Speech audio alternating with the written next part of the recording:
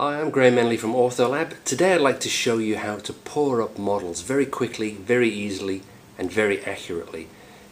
To have a good orthodontic appliance made you need good models, and too often we see models that are not really good enough. So I want to show you how to pour up good models every single time. So here we have our impression. The first thing I'm going to do, I'm going to take a small and a large rubber base former and I'm going to see which size it would fit in. It's obviously too large for the small one, and it's just about the right size for the larger one. What we need to do now is to mix some plaster. So I'm going to take a mixture of yellow stone and plaster.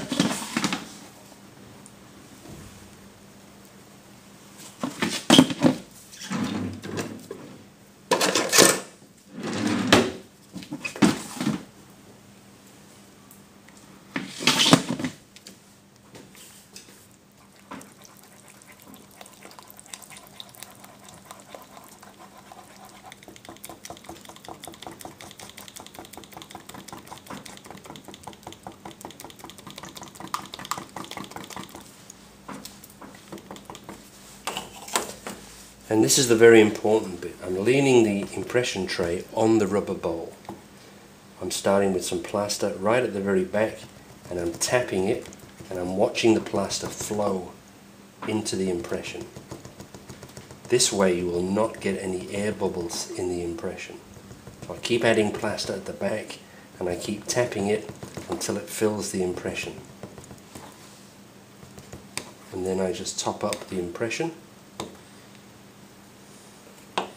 And then I put the rubber base former there and pour the plaster into there.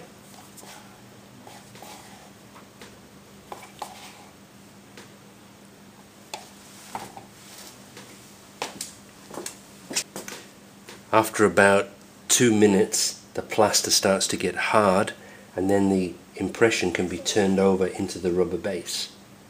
Just be sure that when you do that you take the round part of the rubber base former and put the impression forward like that, keeping it nice and straight. And so after a couple of minutes the plaster starts to get a little bit hard. You can then take your plaster knife and just trim the excess from around the model. Make sure you build up the heels.